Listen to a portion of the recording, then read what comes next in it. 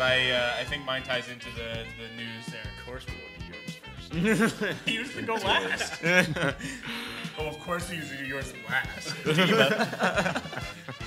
So I wanted to talk about with Wonder Woman coming out and with the Black Panther coming out and Miss Marvel and the Marvel Universe they're trying to push through too. It's sort of the golden age of like inclusion in films. But even beyond inclusion, I think Hollywood's maybe just getting a little bit more comfortable with the idea that they have to take risks. I mean, they're getting comfortable with that because they used to just make movies on spec. Like you show up with a spec script. And, for people who don't know, a spec script is something that isn't based on a property. It's just a thing you wrote and you want to get it made. So you show up with a spec and be like Blank Check was a spec. You remember that movie where the kid finds a check? Yeah. And that guy wrote a really good or bad book, depending on your opinion, but Save the Cat. Go check it out. But I wanted to talk about like what existing property, you think Hollywood should make that you'd like to see get made that you think they probably are afraid to make. I think it would be a great idea to redo Annie, but with a black girl. Like how they switched up the Ghostbusters, or like how they made Annie with or like how they made Annie with a black girl. That's already been made. What's that? There's already a Jamie Foxx movie where they did that. Yeah, I know. He was being tongue in cheek. It was a joke. That's fine. I'll jump in. So there's this comic called Why the Last Man. I don't know if you guys have read it, but it's about a world where suddenly every man on Earth dies except for one guy, Yorick Brown, I think. And so he's the last man on Earth, and he's trying to figure out. And his monkey. He has a monkey that's also a boy. But they're the last two male things on Earth. For all species. Like all species, except I think there might be some.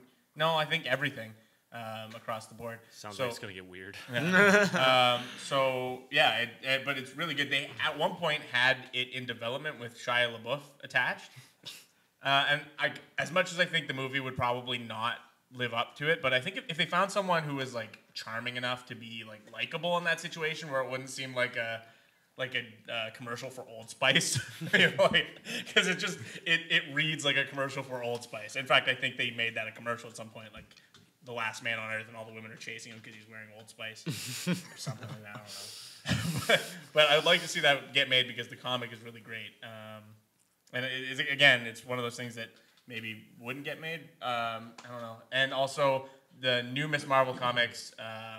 The Miss Marvel is so lovable, and she's Muslim, and the comics are fantastic, and I think that's something that Hollywood would probably be afraid to do right now. Mm-hmm. But I think it would go doing it would go a long way. It's kind of what we need right now. Yeah. So I would love to see. I think I can't remember the character's name in the book, but I think that version of Miss Marvel would be better than just some blonde white lady. So those are mine. We've got enough of those. Yeah. I don't know. I still think something doesn't have to be exactly like my choice isn't going to be exactly Rick and Morty, but something like that really intentionally pushes that envelope.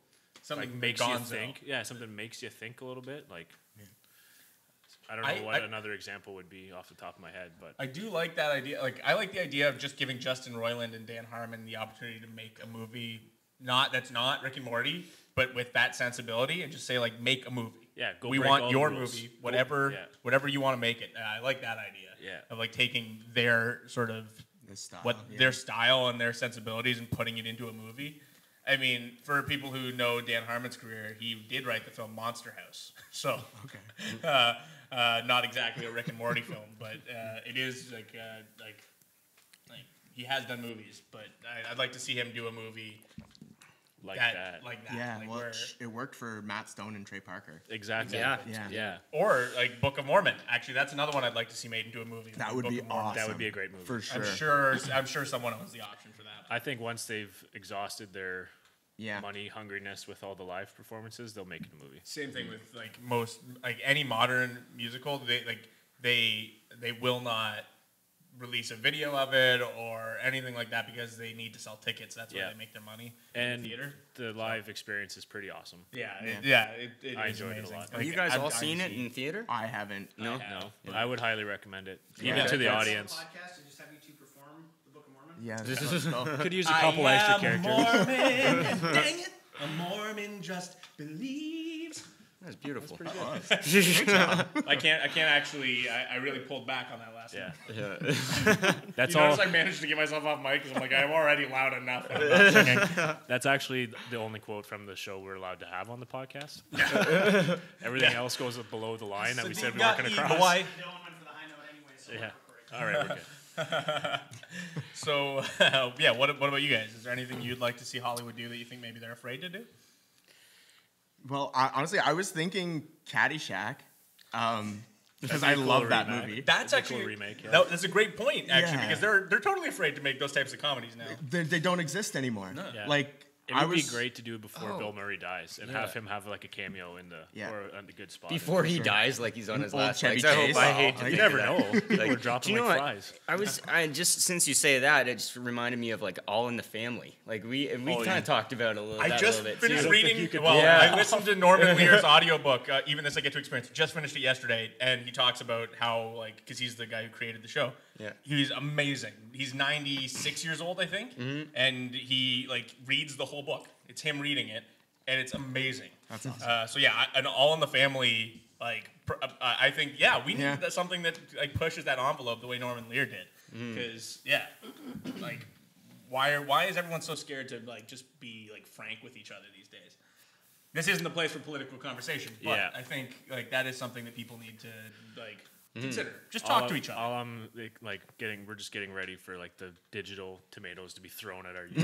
No, but I think we've drawn that line. I think it's important to maintain the line, but I think that's not a political statement, and that's why I actually wasn't sure if we should talk about this, but I do think it's important to talk about like what envelopes are we not willing to push like in culture these days, like as entertainment that don't make any sense. Like why is the barrier talking about putting black people in movies? Like why we should be able to talk about they deserve to be represented in film. Well, I don't think that's a political stance. We can almost draw parallels to we set lines for ourselves too, just because we don't want to deal with like backlash or offending people, and it's like sometimes it's nice and easier to sort of keep it family, keep it clean, and you don't want to get that negative feedback.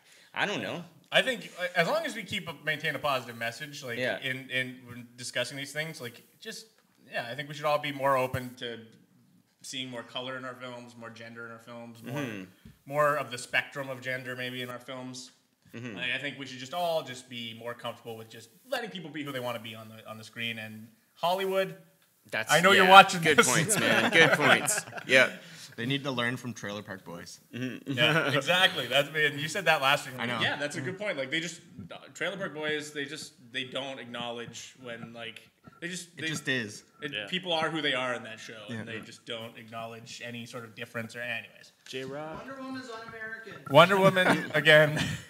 If you missed the first topic, Matt is reminding us once again that Wonder Woman is un-American.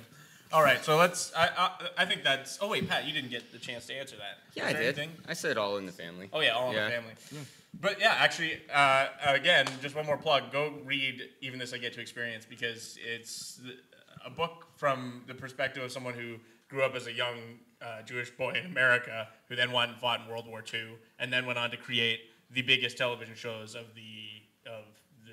his generation. So and he was a genius. Still is a genius because he's somehow still alive. But yeah, go check that out. Norman Lear's. All right, love it.